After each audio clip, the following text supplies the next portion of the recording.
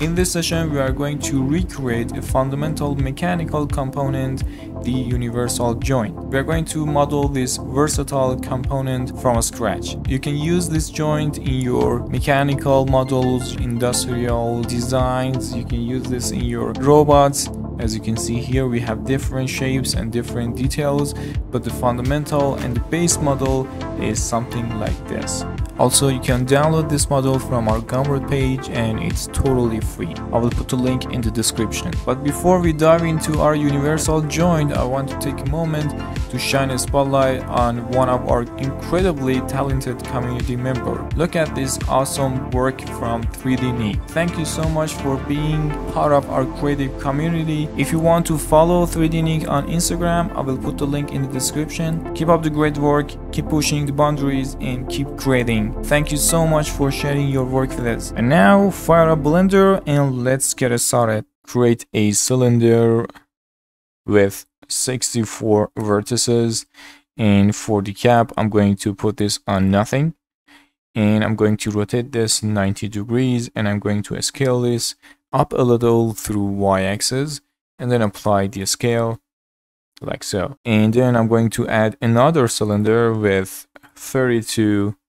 vertices, and I'm going to scale this down a little like so, and scale this up through z-axis.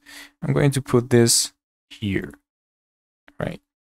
Something like this. We can scale this up a little like so, and then I'm going to apply the scale. Select this one and go to modifiers and add a boolean, and select this object and put this on difference and apply. And then we don't need this one, we can hide this. Now let's tab into edit mode. We don't need this part for now, so let's go to wireframe and select these faces and delete. We need to delete some vertices, these vertices, and I'm going to press X and dissolve vertices. Let's go back to object mode and apply all the transform, and again tap into edit mode and press A to select all. Go to mesh, symmetrize, and we are going to mirror the top part and copy this to the bottom part. So we need to put +Z to -Z. So by this I'm going to copy this from top to the bottom.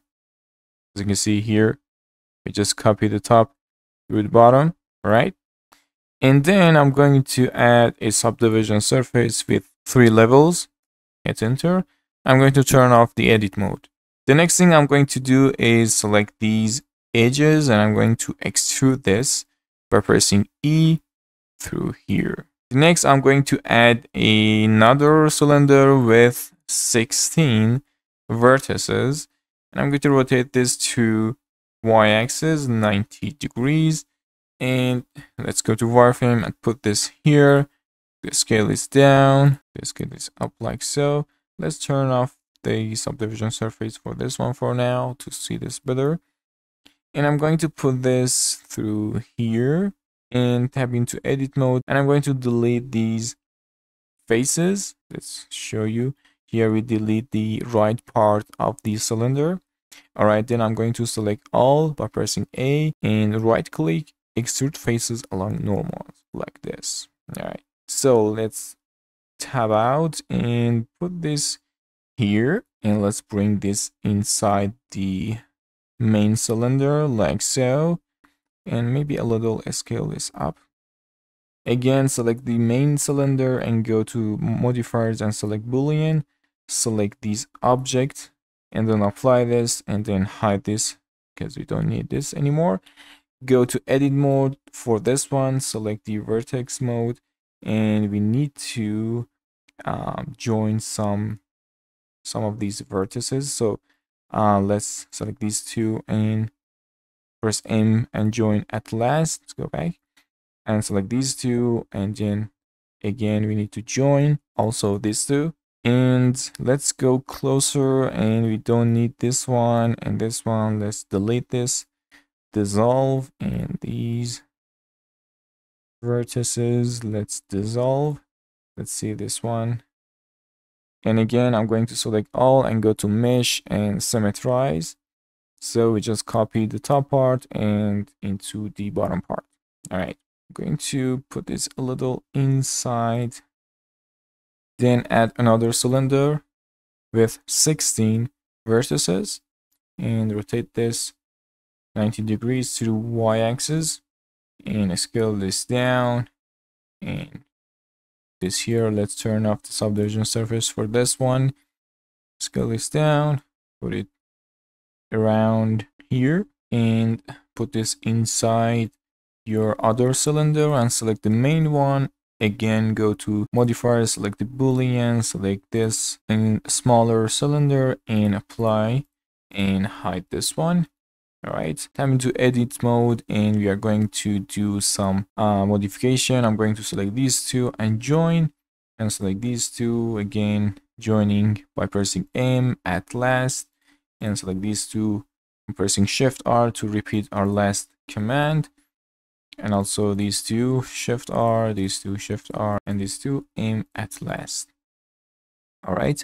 Now we are going to select all and again go to mesh and symmetrize to copy the top into the bottom, and let's check you have any double vertices together. So I'm going to turn on the subdivision surface. Let's copy the right part and create the left part. Select all and go to mesh and symmetrize. Up right here, as you can see, we need to copy the negative x into the x. So go to direction and negative x into the x. So here we go. Now we are going to add the thickness. But if I go to modifiers and select solidify and increase the thickness, as you can see, we have thickness through our normals, something like this. If I go outside, we have something like this, which we don't want to. So instead of this, I'm going to delete this one and go to edit mode and select these two edges and press F to join this together and make a bridge. And then select this one and press F to continue joining these two together. And then I'm going to select this one, these edge loops, and press F, and also these and press F to join them together. Also, we need to join these edges inside this hole. I'm pressing F to make cap and join them together like so. Now I'm going to add another cylinder with 64 vertices and rotate this through x-axis 90 degrees. I'm going to scale this down like so and scale this up through y-axis to reach into the whole cylinder, and select the main one like before. Select this and apply, and then hide this one. Now let's go to edit mode. We need to do some adjustment. Go to vertex mode and select these two and join.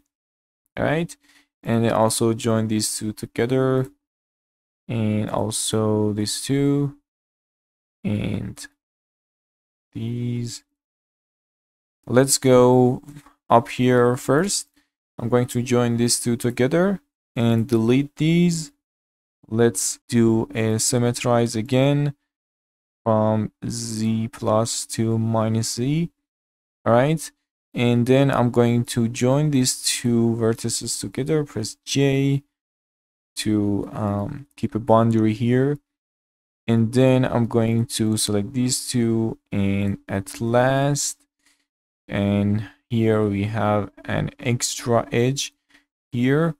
So what we can do, so I'm going to delete this edge. Let's keep it like so. Let's go over there and put this down, and let's go back.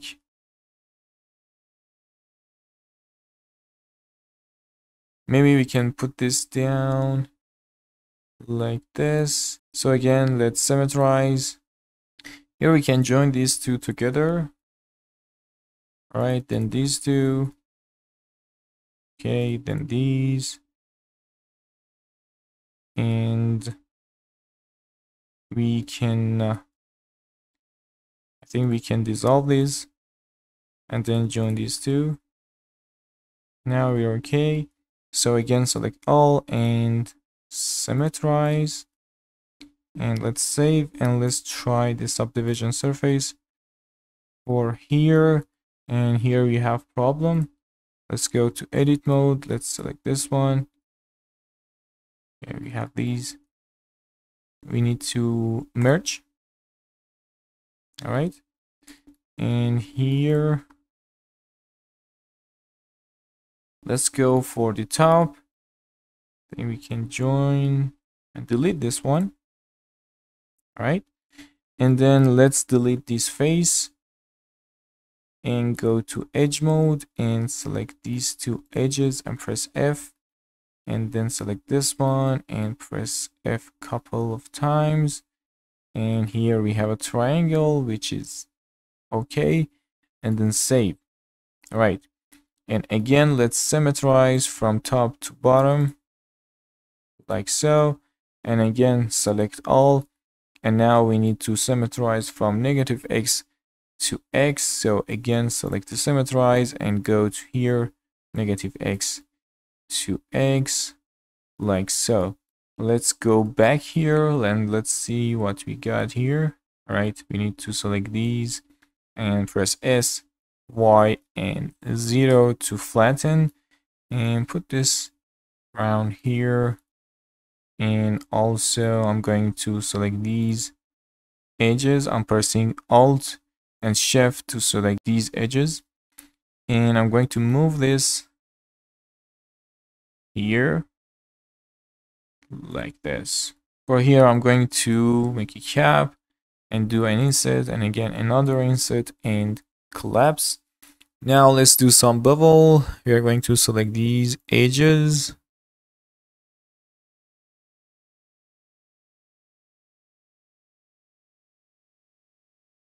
All right, then Control B for 2 segments. Yeah, 2 segments bevel. Small one. Shade it smooth. We can add an edge loop here if you want to. And also here.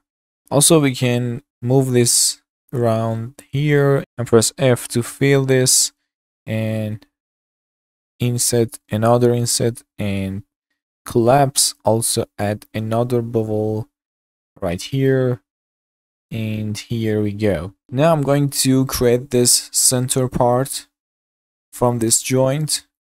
Go to edit mode and press 3 for face and select these faces and then press Shift S and cursor to select it. And also I'm going to put the origin from this object to 3D cursor. By doing this, if I make a copy from this one and then rotate to, for example, X-axis, as you can see, we're going to rotate exactly from our joint. So I'm going to put the number 180 degrees and again rotate through Y-axis 90 degrees. As you can see, here is a perfect position for this second part of our joint. Next, let's create another cylinder with 16 vertices and I'm going to scale this down. Let's check this from above. Something like this. And also I'm going to scale this a little up through Z-axis. Like so, and I'm going to apply the scale. Again, I'm going to make a copy and rotate this to Y-axis 90 degrees, like so. And then I'm going to join these two together. But to do that, I'm going to do again the Boolean and select these objects. This time I'm going to select the union, right? And then apply. We need to let's select both and deselect this one, and I'm going to hide this. Let's go to isolate mode by pressing slash. So now we are going to select these edge loops and then press F and make a cap. Let's go back from our isolate mode and go to wireframe and press I for inset and put this here. All right. and then go to face by pressing 3, and then right click and extrude faces along normals, like so.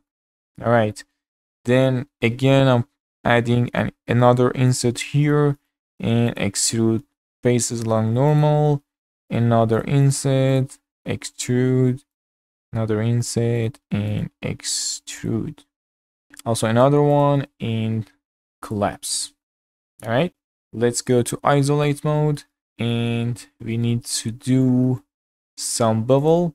So I'm going to select these edges, all right, and then do a bevel, one segment bevel like this, then select these edge loops,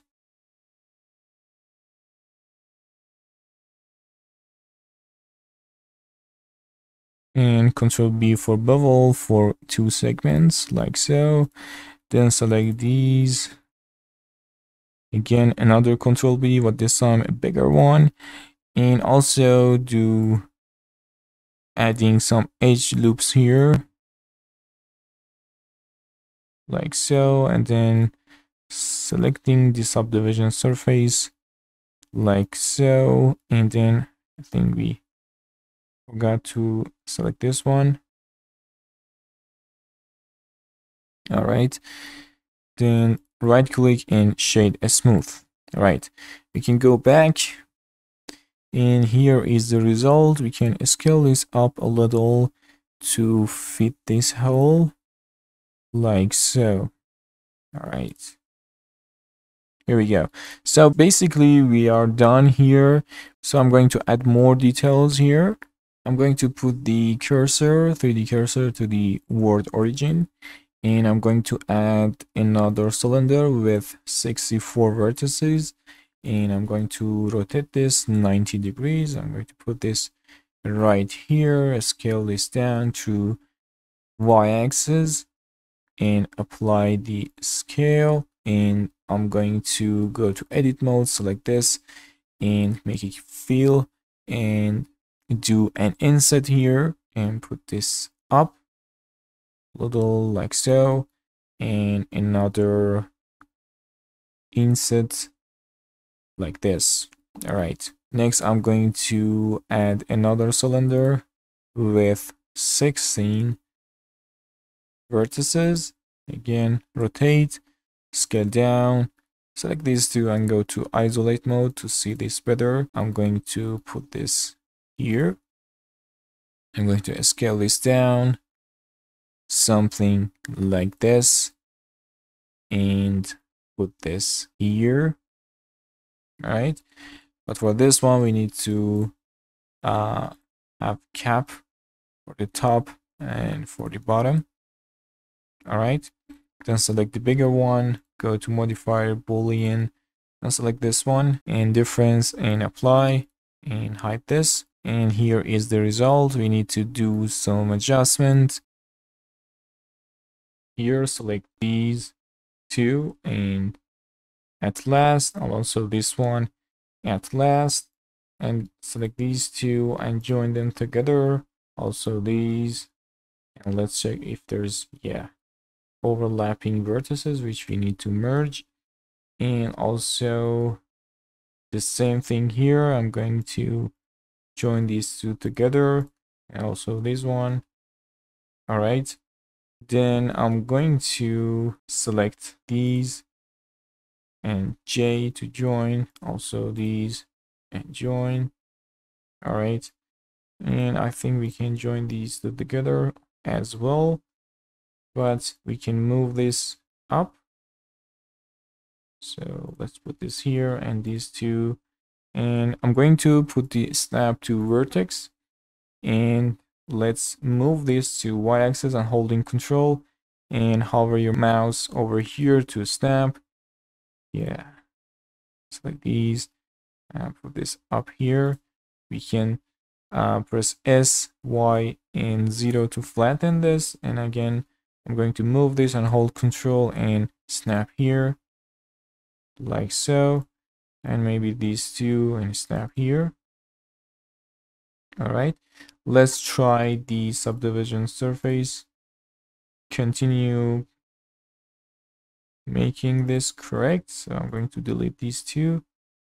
And what if deleting these as well? Because we have a quad here and here, right? And then also I'm going to join these two together. Also these, right? And also these. Okay. And we can join these as well. Maybe these two. And also these, right? Actually, we can leave this without joining. I think that's better. And then also we can add an edge loop here and holding control to snap, and then join these two together. Also this way. I think that's better. And also adding edge loops through here and here. And again, join them together. And now I'm going to do a bevel. But before that, I'm going to make sure there's no overlapping vertices. All right, there's nothing. And then I'm going to select these edges. Control B for 2 segments bevel. I'm going to put the meter outer to arc. And then select these. Also, we need to select these edges as well. All right. Then Control B for 1 segment bevel. Like this. Then let's go closer. And I'm going to join these two together. Also these. All right. Then let's go to object mode and see the result. And maybe we can do an edge loop here. Next thing I'm going to do is selecting these faces. And then press Ctrl I to invert your selection, and press X and delete the faces. Go back to object mode and select this one. Shift D and R and 45 degrees and hit enter. And then Shift R again to repeat the command and select all. Ctrl J to join. Go to edit mode, press 1, A and M, and by distance. And here is the result. And if you want to, you can make these edges sharper. So go to edit mode and you can select these edges. Also this one, make sure to select these inside edges as well. And then you can press Ctrl B for 1 segment bevel, something like this. And now as you can see here, we have a more sharper edge like so. You can do this for all the edges. All right, let's continue. I'm going to select these edge loops and press F, make a cap, and I'm going to extrude this inside and scale this down. Remove this a little out, and I'm going to do the same thing again, inset, and I'm going to put this inside, and I'm going to select these edges and Control B for bevel and select these and collapse. Next thing, I'm going to add screws here. To make the screws, I'm going to first select these faces and put the cursor to the selection like so, and I'm going to add a Q and scale this down like this, and I'm going to add subdivision surface for 3 levels, and I'm going to apply this, and then I'm going to add cast and put the factor on 1 and apply. Go closer. I'm going to go to isolate mode and select these half and delete, and then select these faces like this. And I'm going to extrude inside and then press S and Y and 0 to flatten like this. And then select all and also scale this to y-axis like so, and go to edit mode. I'm going to select these faces by holding alt and click here to select this ring, and then press 2 for edge, and then hold Ctrl Alt Shift and click here to deselect these edges, and Ctrl B for 2 segments bevel like so, and then subdivision surface for 3 levels. And here is our screw. Also, we can do a cap here, fill this, and do an inset and delete this face, something like this. All right, let's go back from isolate mode and select this one again. Go to isolate, and I'm going to scale this up a little like this. Maybe we can select these and extrude.